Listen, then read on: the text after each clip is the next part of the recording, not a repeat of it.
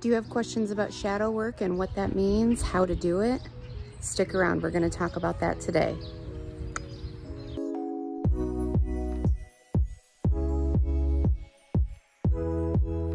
Hi, I'm Veronica and welcome back to the Wholeness Shift. I teach people about easy, practical spirituality and I help you navigate your spiritual awakening. I talk about the law of attraction, intentional living, and all kinds of fun stuff. So if this interests you, stick around, hit the subscribe button. I wouldn't want you to miss out on anything good. I am actually on vacation right now, or staycation, and yesterday myself and my daughter Courtney and my son-in-law Anthony, we started power washing my fence so that we can stain and seal it. And we got to about right there. So today, and he got a lot of the deck done too. But today, Courtney and I are going to do the rest of it. And then hopefully, we are going to be staining it this weekend or next weekend, as long as it's not raining, because it's supposed to rain most of the week. So anyways, I thought I would just hang out with you this morning and have a little chat about shadow work.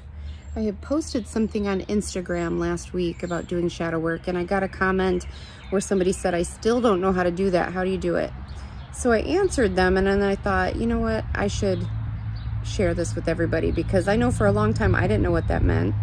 I heard the term all the time. I heard people say that, but I didn't know what that meant.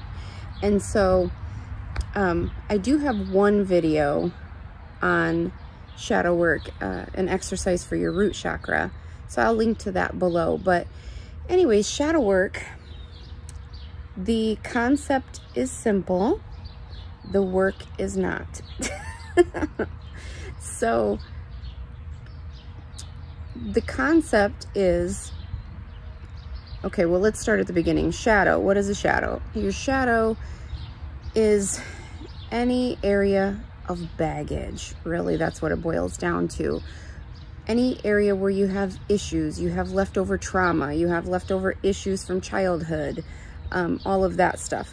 That all, as an adult, you bring that with you, and that is the baggage. That's your shadow stuff that you need to work on and process and heal in order to have healthy, thriving relationships and healthy boundaries and self-esteem and all of that stuff, right?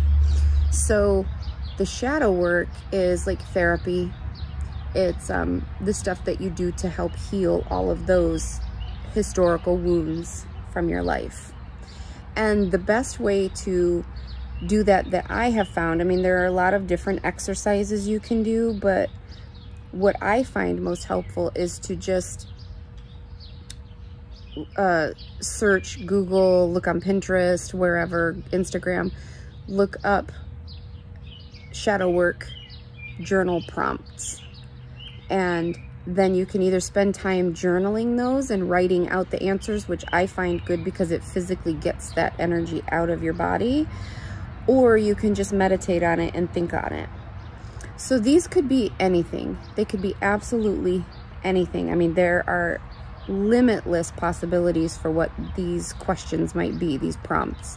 But I mean, it could be anything like, when was the first time I felt like my voice was not heard?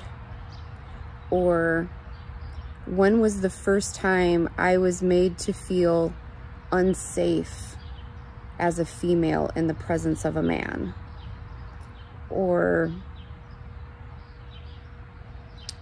when was the first time I can remember feeling like my worth was tied to my achievements? Do you see what I'm saying? Like, it can be anything. If my ex was right in front of me, what emotions would I feel? And why would I feel those emotions? You might ask yourself, how does envy show up in my life? Or would I consider myself a jealous person? Where do those feelings stem from? When's the first time I can remember feeling jealous? Have I been through betrayal? You could ask yourself, In what ways do I need to love myself more? In what ways am I too hard on myself? So as you see that there are just countless possibilities for what these questions can look like, but basically it's any question that gets you tapped into the emotion and gets you thinking about the root, so that you get down and you find the root of these things and you can journal it or think about it, process it, get rid of it. That's the goal, to process it and get rid of it. Okay, you guys, I hope this helps. Let me know if you have any questions. Until next time.